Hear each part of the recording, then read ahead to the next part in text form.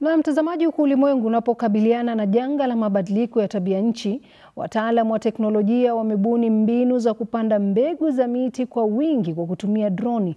Teknolojia hiyo inayotumia ndege zisizo na rubani inalenga kurahisisha shughuli nzima ya upandaji wa miti kwa haraka katika eneo kubwa. Hatua hiyo pia inapania kuimarisha mazingira kwa kutumia idadi ndogo ya wafanyakazi. Wanamazingira walitumia droni kupanda miti katika msitu wa Lariak, kaunti ya Laikipia. Droni hizo zinaweza kupanda mbegu za miti 40,000 kwa siku moja.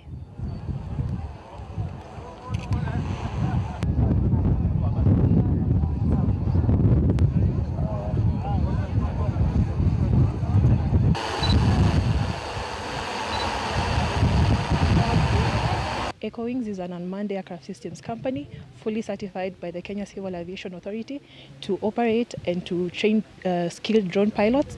Right now, our core mandate is in reforestation, and we are looking at doing a research for mangrove restoration with our prototype drone.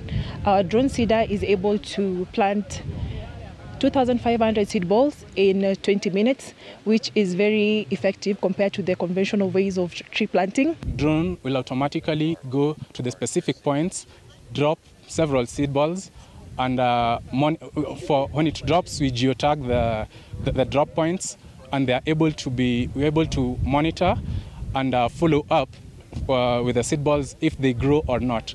With this technology is a little bit better than the spreading of the seed balls that we have been doing before, in that we are able to monitor specific sites of planting, and we can load up to do a whole plantation.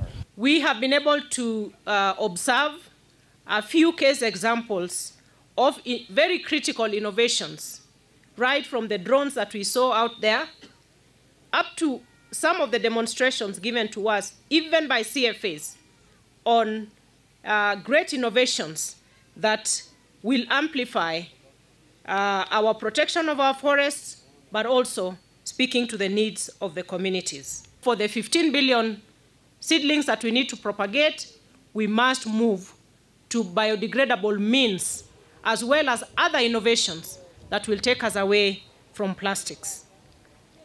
The potential of Earth observation techniques for monitoring, surveillance, and mapping cannot be overstated. My ministry has successfully used satellite data sets, including drones, to map the forest area, monitor and detect illegalities.